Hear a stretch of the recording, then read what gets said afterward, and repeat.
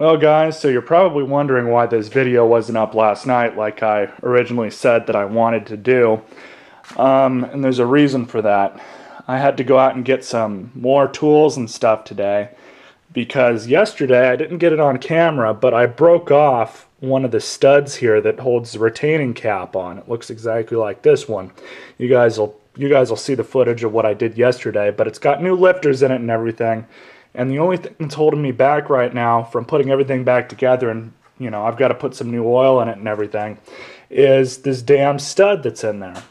Let's see, is this the one right here? It's actually over here. I'll show you guys both of them for size comparison. That's exactly what I did. And how I did it was that piece of shit torque wrench that I got from Harbor Freight didn't click. So I just kept tightening and tightening it, and I don't know if it's completely the torque wrench's fault or if, these things have been torqued down and removed and torqued down so many times that finally one of them just decided to break. I don't know. But for whatever reason, this thing just would not click, and I even reversed it and tried to torque it down again, and I guess it had already cracked. So in that whole process of things, I ended up breaking it off, and I wasn't too happy about it. It's an amazement to me why this thing was not thrown out through the garage door or something, or skidded across the ground, or chucked at the wall. I don't know. I'm not really too happy about it, like I said, but there's a good... well, I know I can remove that stud and everything, and I'll show you guys just how I'm going to do that. John let me borrow these Grabbits things, and what you do is you put them into a drill. Let me go ahead and open it up. And it's missing one, but I don't need that one. I think this is the one I'm going to need. And basically what you do is you take this end and I'm going to have to center punch it so it won't move. I'm really worried about fucking up the threads in here. But you basically you run it in reverse, and it's going to dig a hole into it. And then you flip it around to this side, and you're still running it into reverse. And what it's supposed to do is, as it's screwing into there, it's going to hopefully twist that stud out. Now, this is going to be some very fucking precise surgery for this whole deal. And as I said before, this is an extreme headache to even have to do this. I'll show you guys some of the tools and stuff that I picked up today, and those are right here. First thing I got, there was a few things that I needed that I didn't have, like this. I can use this, $2, clip-on LED task light. Go ahead and scoot that right there. So I've been using a lot of my buddy's tools, who left his whole toolbox over that, I went out and bought the same one because I liked his. I went out and bought my own screwdrivers. These were only like $7, but they're good enough for the garage and the Geo. Let's see, what else do I have here? I also bought a soldering iron because I figured I might need that for the timing light that I got and just everything else. And I got some solder for it too, $2.99 and $5. Good enough for the garage. If it breaks, I'll just take it back.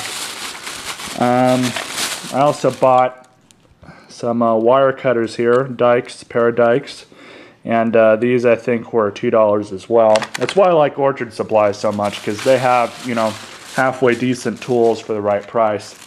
And I even got these for 50 cents. They were right there, and I said, why not? And then the last part was, I could have sworn I had already bought one of these. In fact, I'm like 90% sure I did, but I could not find it for the life of me. And I had to go out and buy another fucking center punch. I wasn't happy about this because this was like $14.99, and I could have sworn the one that I bought was like $6. So what I'm thinking I'm going to do is just return this after I use it and get my money back for it and just go out and buy a cheap one from Harbor Freight. But I looked all over the garage for my other one, and I could have sworn I had it in my little red tool chest, but it wasn't there. So all in all here, I spent a total of $50 on stuff that I needed, and that happens to me every time I go and look at tools, is, I fucking, I go out and end up getting more stuff than I needed. That's how much I spent, $53.42. So, like I said though, I'm probably going to end up returning some of it, especially if it breaks or not, but this is most likely what I'm going to return. So, this will be, you'll see this video and then you'll see the clips of everything that I got from yesterday, and hopefully I can get this stud drilled out and you guys will have that video as well. But I'm going to go ahead and edit this one together, and it should be up and you guys should see it. So, enough bullshit, and I'm going to get to work. Stay classy, guys. Okay, guys, so what's in the box? Well, you probably already know based on the title of this video. Let's go ahead and open it up really quick. I don't have a knife in front of me, so I just do what I usually do when I'm in this situation.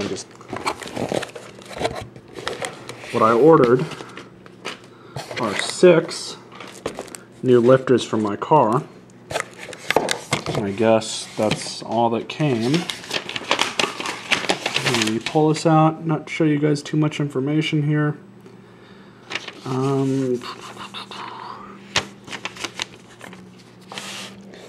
That's how much I paid for them, $58.89. That was after tax.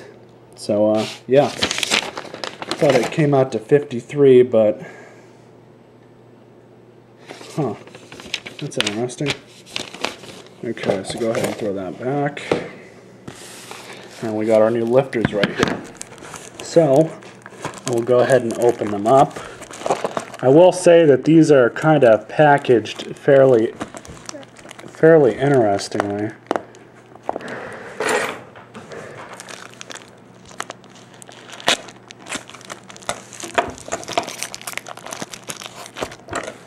I wonder how old these are. I can definitely smell them. I think they've been pre-lubed. That would explain why this was wrapped up. I mean, there's a very thin, oily residue film, whatever you want to call it, all over this box. So I'm going to take care not to get any of this stuff anywhere, so I don't need the cat getting to it. I'm probably going to have to wash these cutters after I'm done.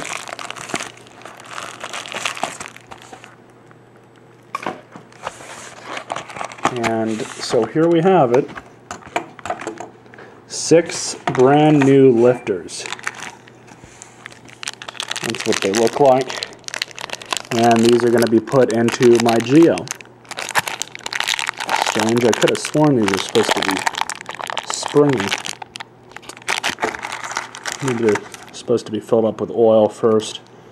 But anyways, that's what they look like. 6 lifters. And probably sometime during the week I'm going to get to installing them. If not on Friday. I'm not going to do anything as of tonight. But, man, that left shit all over the table. I'll just set that aside over there.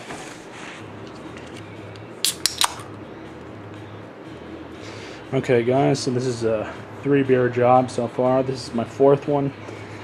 And this is how far I've gotten. I've gotten the timing cover taken off, the serpentine belt, of course, the 2 pulleys, you know, water pump and crankshaft pulleys have taken off. I got the valve cover off here, and I also got the whole distributor assembly, which is right over there. And so now basically what I'm doing is I'm removing the camshaft retaining caps. I've already got this one removed, and I've got to go do this one now and this one, and then hopefully I just got to take this off. Now the forum told me that I should remove the cam gear, but I was thinking about it and I was like, I don't really need to do that, and so I'm not. I'm just gonna have to, you know, remember where about the camshaft is lined up at and dive right into this.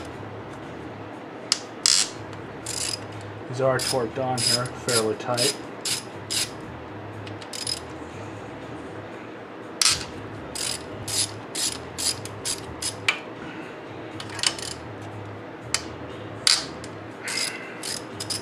I'm going to have to torque them back down, of course.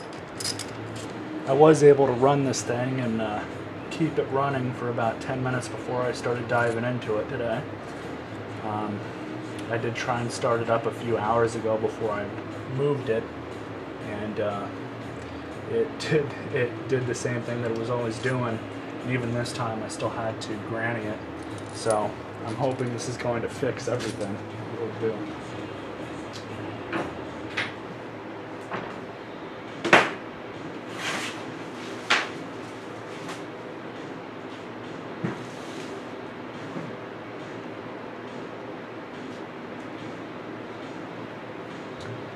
Okay, so here's our lifters, and like the forum was saying, they do come out fairly easily.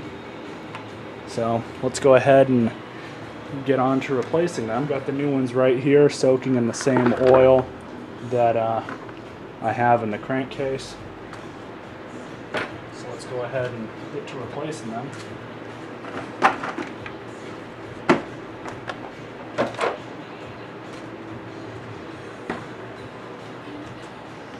Okay, so lifter number one. Turn the viewfinder around so I can see what you guys are seeing. Lifter number one right here. Pull him out. Shake him off. Set him there. Dip my hand into some oil. Oh shit, dropped him. Put the new guy in. Keep in mind, guys, all lifters don't look like this. Oh shit. See how slippery these fuckers are?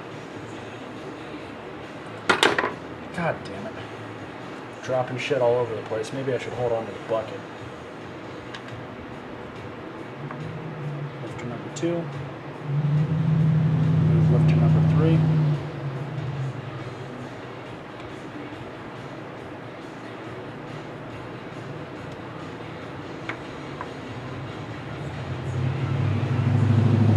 But if it's any indication that these old ones are fucked up,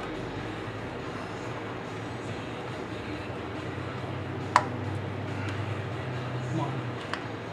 This one doesn't want to go in. Oh. So there's 6 brand new lifters. This is a 6-valve engine, so hence 6 lifters. Go ahead and get this guy out of the way. And I'm going to put these in a plastic bag. As soon as I can find one. Old O'Reilly's bag. So, these are old 6 lifters. Go ahead and put these on the ground. Take another drink of beer really fast.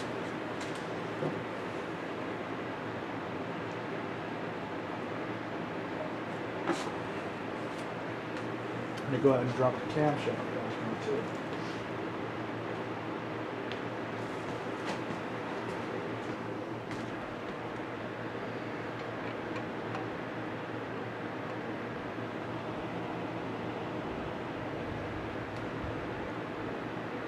Cool.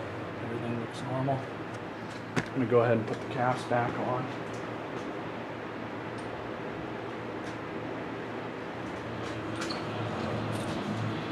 And there we have 96 inch-pounds. So, on to the next step is getting a 10 mil quarter-inch socket.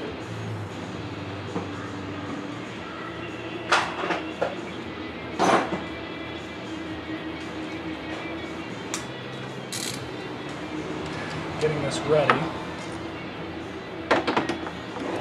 by going ahead and tightening everything down. Probably should wipe this off too. I almost, ran my hand across it and slipped.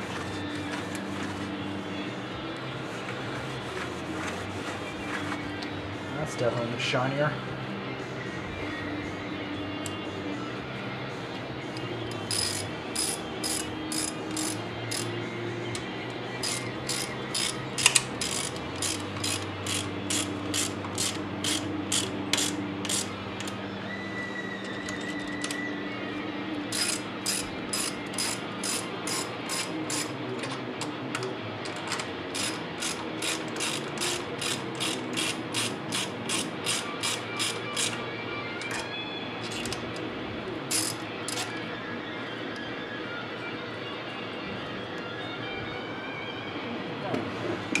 And now we're going to take Mini Torquey here and torque everything down to the proper torque value.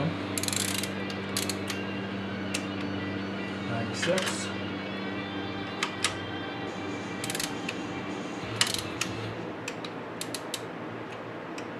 96.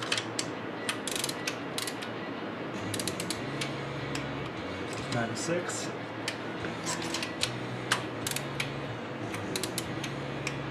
96.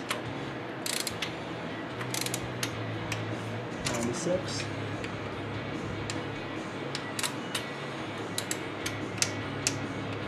96.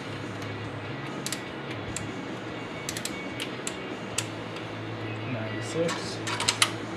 And I'm just going over again just to make sure all of them are correct.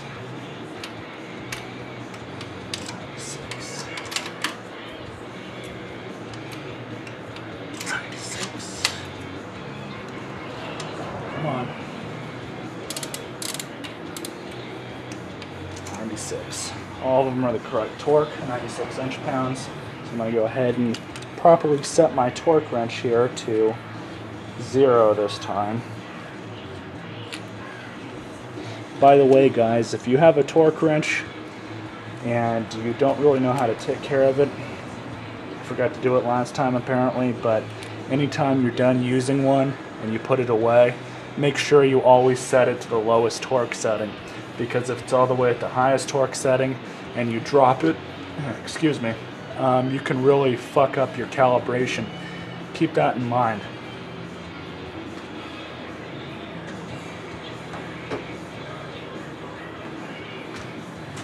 So I dropped him over there. Now I'm going to go ahead and make sure everything is right here. I guess I don't really need to replace this gasket. I do have an extra one. But it honestly looks good enough to still use. I mean, it's not even hardly torn up at all. I'll show it to you guys. This is the gasket here I'm talking about, and it's only kind of fucked up here and, you know, that little piece right there, but other than that it looks fine. I mean, I'm sure it's still good enough to use. So I'm just going to go ahead and reuse that. And now I just got to start putting everything back together. I got all 6 new lifters in. Honestly, that was probably only an hour's worth of labor, and I just started on my 4th beer or wherever the fuck that went. It's over there. So yeah, I'm gonna get to putting everything back together here, and we'll start it up and see what happens.